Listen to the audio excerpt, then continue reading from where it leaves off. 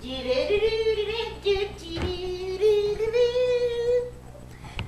you won't believe what I heard today. What is it? I hope it's not about Ellen. She got put out the house. You know why she got put out the house, don't you?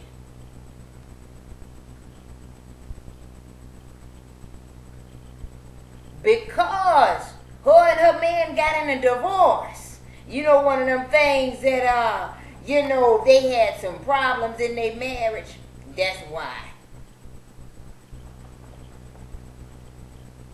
You don't believe what I'm saying? No, not really. I know the facts. Who you getting smart with? Right. So I'm sure you all know someone who lies. Just comes easily to them. The lies just roll off the tongue. This happened yesterday to so-and-so. I did so-and-so. Lying about the age. Lying about your job. Lying about how many girls you did. Lying about relationships. Lying about money that you make. Lying. Just lying. We got to stop lying, y'all. Got to stop lying about stuff because it's really not even worth it. You know, in the Bible, it mentions that all liars will go to hell. Now, this is just the truth, okay? And if you do wrong, what makes you think that good things will happen for you anyway? And when I say you, I say me. When I say me, I say we. All of us. I'm speaking to myself too. Now, this is the second thing that the Lord hates. He detests a lying tongue. I've already done a video about liars and all that stuff and lying. Now, I used to lie a lot growing up because I didn't want to get in trouble.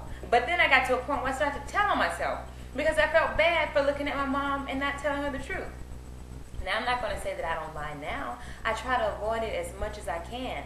We'll never be perfect, but there are things that we can avoid. If you know that you're in a situation where you can tell the truth, why lie? Go ahead and deal with it. Be an adult. Children lie to get themselves out of situations. A lot of times they don't know any better, but we do. We can be adults, put away our childish ways, and step up to the plate.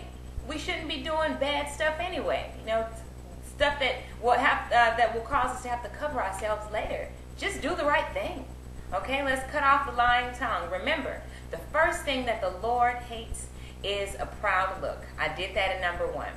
The second thing is a lying tongue. I want us to remember these 7 things that I will go over. Now, if you want to know more about lies, lying, and liars, you can look at my video entitled Liars, Lying, Lies. All right? Have a great day. Be inspired. It's time to get serious. It's time to get serious about our spiritual walk with the Lord. We can avoid a lot of problems in our lives if we're conscious of what we do. And being more conscious is awesome. All right? Have a great day and take care. Be inspired. Be encouraged.